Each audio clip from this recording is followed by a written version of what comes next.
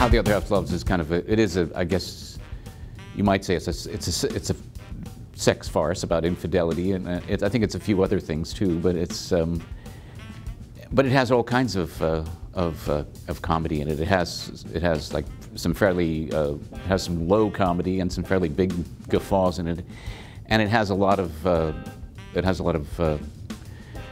gentler laughs, mainly just from people's consistently odd behavior, and the strange situations that they end up in, and the strange situations that they make for themselves.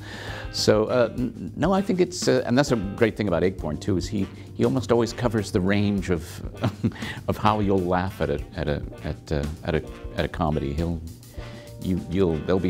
be ridiculous belly laughs, and you will probably just be smiling and chuckling the entire time as well. So I think it'll cover the range, yeah.